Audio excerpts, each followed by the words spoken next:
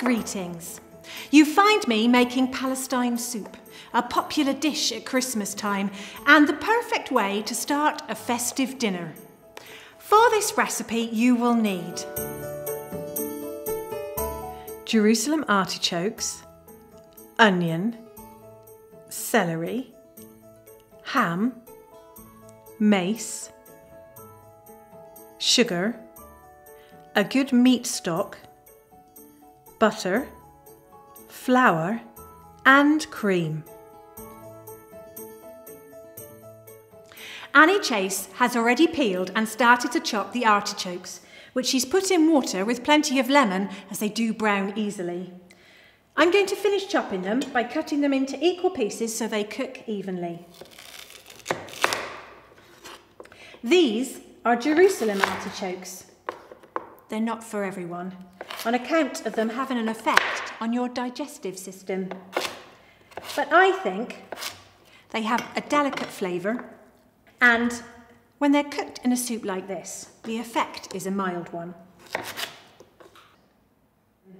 I think I've made this soup every Christmas dinner that I've cooked, which is a lot.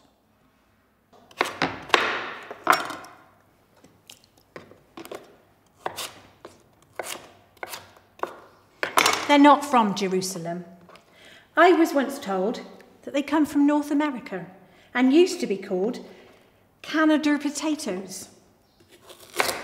They have a lovely flower which follows the sun.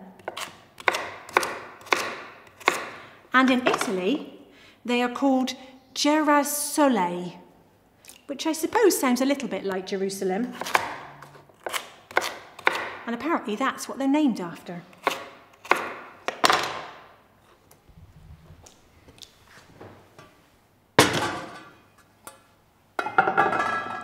Now I'm going to put all of this in a pan with my other ingredients. The celery, onions, ham, a little bit of mace, teaspoon of sugar, and finally my stock.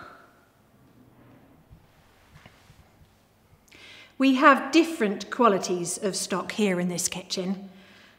As this is for the family's Christmas day, I've chosen the finest. It's a veal stock, which is very flavoursome. There aren't many ingredients in this soup, so it's important that they are the finest. Now we're going to bring this to the boil and then let it on a rolling boil for 3/4 of an hour to an hour until the vegetables are soft. I'll get Mary Ann to keep an eye on it so that it doesn't reduce too much.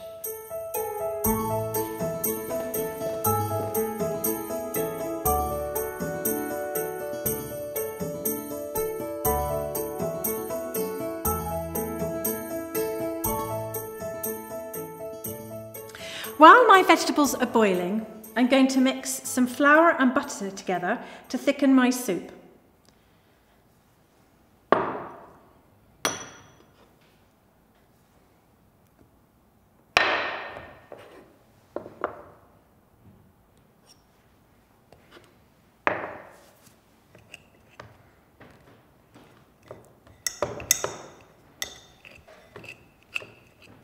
You can thicken soups in different ways, and I like my girls to know about them all.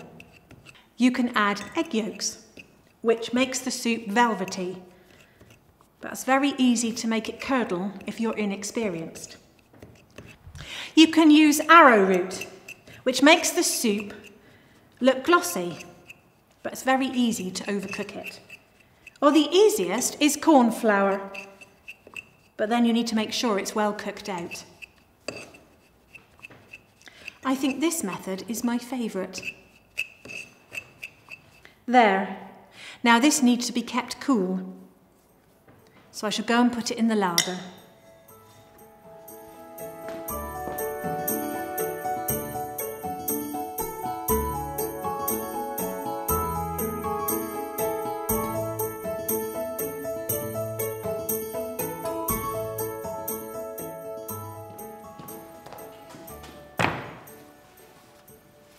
Now that my artichokes are done, I'm going to puree the soup by pushing it through this sieve here to make sure it's the right texture.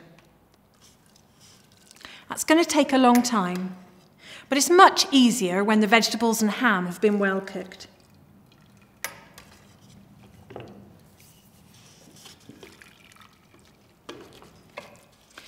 One of the first things a scullery maid learns is how to pound meat and puree it to make force meat through a sieve, like this, but more robust.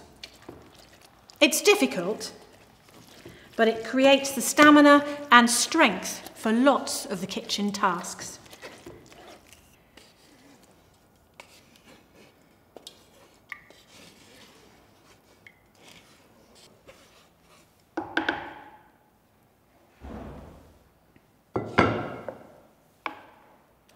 Now I'm going to add my flour and butter mix.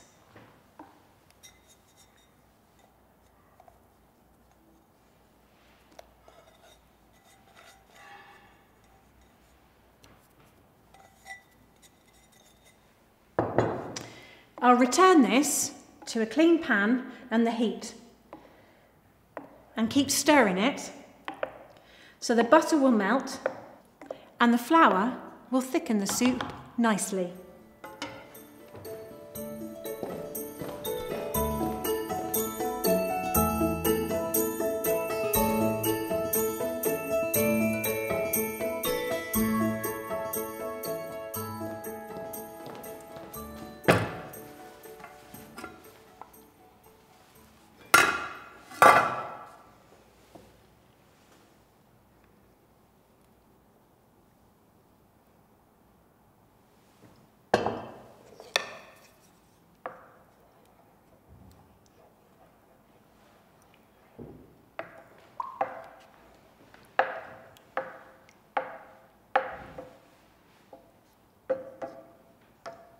Now the soup is done, I'm just going to taste it.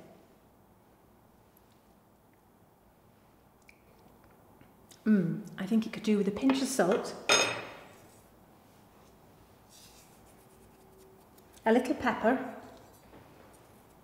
and some cayenne pepper for flavour. Some people add almonds.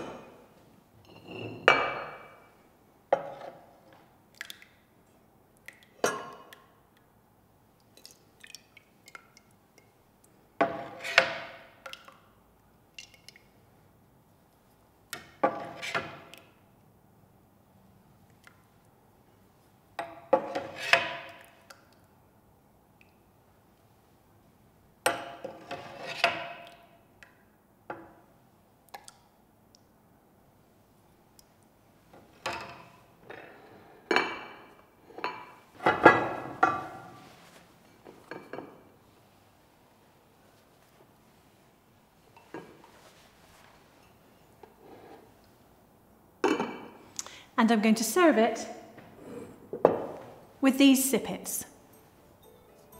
There we are, Palestine soup.